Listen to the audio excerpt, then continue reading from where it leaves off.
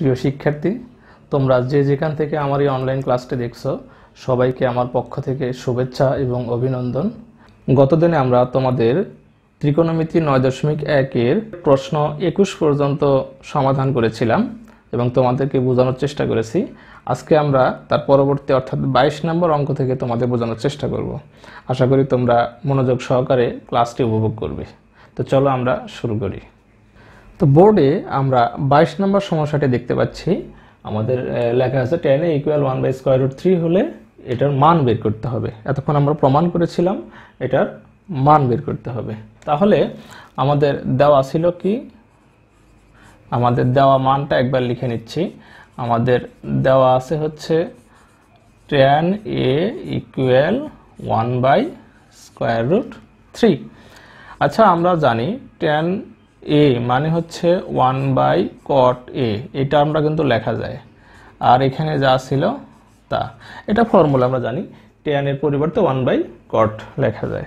সুতরাং আমরা cot যদি আমরা r গুণন করি তাহলে এই কথা বলা যায় cot a = √3, অর্থাৎ tan এর মান ছিল, আমরা cot এর মানটা বের করে নিলাম। এবার আমরা আমাদের প্রদত্ত রাশিটা লিখে নিব। দেখো, আমাদের প্রদত্ত রাশি ছিল হচ্ছে কি, cosec square a minus sec square a divided cosec square a plus sec square a। তো আমরা এই টার্মটা কিছুই না, শুধুমাত্র এখানে আমরা কি করব, মান বসাবো, সূত্র ফেলবো। যেমন কোসেককে যদি আমরা ভাঙিয়ে লিখি তাহলে বলা যায় যে 1 প্লাস cot স্কয়ার a, আর সেককে যদি আমরা ভাঙাই তাহলে লেখা যায় 1 প্লাস tan স্কয়ার a। দেখো 1 প্লাস tan স্কয়ার মানে sec স্কয়ার। আচ্ছা, আমরা যদি এখানে কাজ করি, এই ব্র্যাকেট দিয়ে এখনই তুলে দিই। দেখো ব্র্যাকেট উঠাই দিলে পরে মাইনাস, আর এখানে প্লাসে মাইনাসে কি হয়ে যাবে, মাইনাস হয়ে যাবে। তাহলে আমরা ব্র্যাকেট উঠাই দিলাম। এখানেও একইভাবে আমরা কি বলবো, 1 প্লাস cot স্কয়ার a, কেন, এই যে cosec স্কয়ারের মান, plus 1 plus tan square a। তো আমরা দেখতেছি এই 1 যদি রিমুভ করে দেই তাহলে উপরে থাকবে হচ্ছে cot square a minus tan square a, আর নিচে থাকবে এই 1 আর 1 যোগ করলে কত, 2, তার মানে 2 plus cot square a plus tan square a। এবার আমরা দেখো এখানে শুধু মান বসিয়ে দেব, আর কিচ্ছু না। cot এর মান, আমরা এখানে cot হোল স্কয়ার পরে আসি, আগে cot এর মান দেখো। আমাদের cot এর মান ছিল √3। এখন প্রশ্ন হচ্ছে, যেহেতু এটা cot এর উপর স্কয়ার ছিল তাহলে মানটার উপরও স্কয়ার দিতে হবে।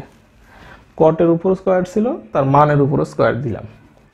এখন tan এর মানও ছিল 1/√3, স্কয়ার ছিল মানের উপর স্কয়ার দিলাম।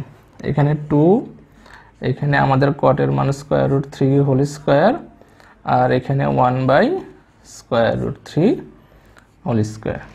তার মানে হচ্ছে আমরা দেখো এখানে শুধু 3 হবে, মাইনাস 1/3, এখানে হবে 2, এখানে হবে হচ্ছে 3, এখানে হবে, আচ্ছা এখানে একটু ভুল হয়েছে, এখানে ছিল 1/√, তার মানে কি এখানে 1/3 হবে। আচ্ছা, তো আমরা এটাকে এই পাশে লিখতেছি। দেখো, তার মানে আমরা যদি এখানে লিখতে থাকি তো আমরা এখানে লসাগু করলে, এখানে যদি আমরা প্রথমত 3 লসাগু করি তার মানে 9 মাইনাস 1, আর এখানে যদি আমরা 3 লসাগু করি তাহলে এখানে হবে হচ্ছে 6, এখানে 9, এখানে 1। তো এখানে দেখো উপরে হবে 8/3, আমরা একবার উল্টাই দেবো। এই 3 যদি উপরে লিখি আর এখানে 9 একে 10 আর 6 16 নিচে লেখা যাবে। তার মানে এই 3 কাটে, 8 একে 8, 8 দুগুণ 16। তার মানে আমাদের মান কত বাড়াইলো, হাফ। এটা ছিল আমাদের হাফ, মানে কি এই রাশিটার মান আমরা কত পাইছি, হাফ পেয়েছি। এবার তোমাদের বইয়ের 23 নম্বর প্রশ্নটি তোমরা বোর্ডে দেখতে পাচ্ছ। 23 নম্বর প্রশ্নটি বলা হয়েছে যে কোসেক মাইনাস cot এর মান দেওয়া আছে, এই মান থেকে কোসেকে প্লাস cot এর মান বের করতে হবে। এটা ছোট্ট অঙ্ক। দেখো আমরা জানি একটা ফর্মুলা লিখবো আমরা প্রথমে, সেটা হচ্ছে আমরা একটা সূত্র ইতিপূর্বে তোমাদেরকে প্রতিপাদন করে দেখিয়েছিলাম। সেটা কি ছিল যেন, cosec square a minus cot square a equal 1, এটা সূত্র, এটা আমরা সূত্র আকারে প্রতিপাদন করেছিলাম পিথাগোরাসের উপপাদ্য হতে। এখন আচ্ছা, আমরা যদি এটাকে মনে মনে a লিখে স্কয়ার কল্পনা করি, এদিকে স্কয়ার আছে, আর এখানে b স্কয়ার কল্পনা করি, তাহলে a স্কয়ার মাইনাস b স্কয়ারের সূত্র আকারে যদি লিখতে চাই, তাহলে কিন্তু আমরা এই কথা বলতে পারি cosec a plus cot a into cosec a minus caught a। আর আমাদের তো রাইট সাইডে 1 ছিলই।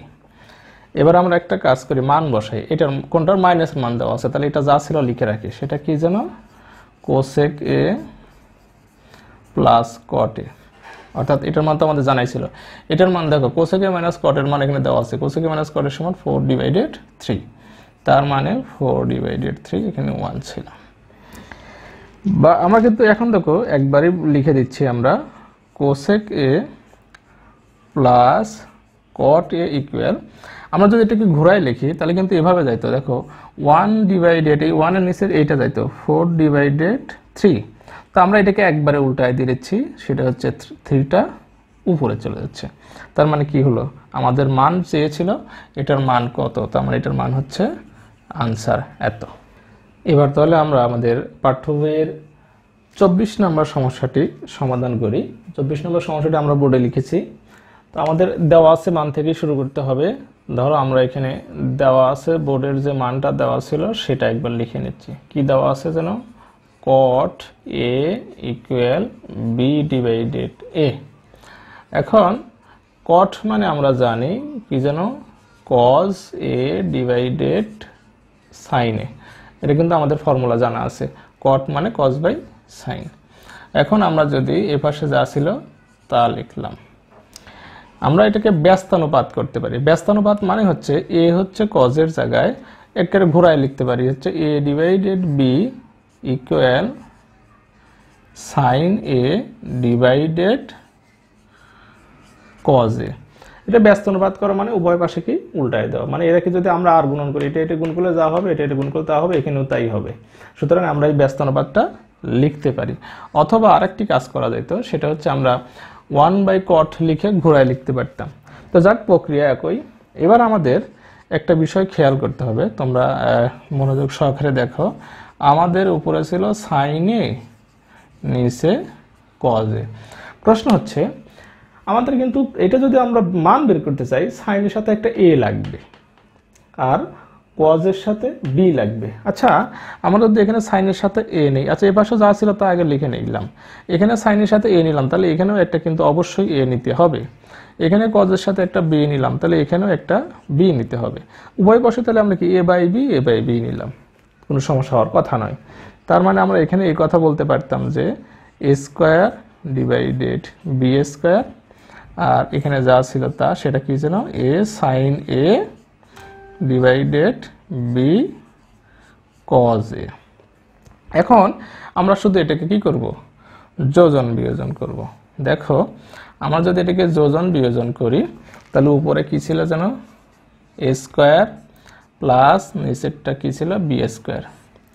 আবারও লিখলাম বিয়োজন, a square minus b square সমান সমান, এটা বা হবে, এখানে হবে হচ্ছে a sin a, অর্থাৎ লিখলাম a sin a, নিচেরটা কি ছিল b cos a। তাহলে এখানেও তাই কি হওয়ার কথা, a sin a minus b cos a। অর্থাৎ আমরা এই টার্মটাকে আমরা এই কথা বলতে পারি যে যোজন বিয়োজন করে, যোজন বিয়োজন করে। যোজন বিয়োজন জানি যে নিচেরটার সাথে উপরটার সাথে একবার নিচেরটা যোগ, আবার উপরটা হতে নিচেরটা বিয়োগ, তাহলে উপরটার সাথে নিচেরটা যোগ, উপরটা হতে নিচেরটা বিয়োগ। এটাকে যদি আমরা ব্যস্তানুপাত করে লিখি, অর্থাৎ এটা উপরে এটা নিচে লিখি, অর্থাৎ লিখলাম a sin a minus b cos a divided a sin a plus b cos a। তাহলে এটাও ব্যস্তানুপাত করে লিখতে হবে। তাহলে উপরে কি দাঁড়াবে, a square minus b square, এটা উপরে গেল, এটা নিচে আসবে, সেটা কি হবে, a square plus b square. এটাই ছিল আমাদের মান। এরপর তোমাদের পাঠ্য বইয়ের 25 নম্বর যে সৃজনশীল প্রশ্নটি আছে এটা অত্যন্ত ইজি।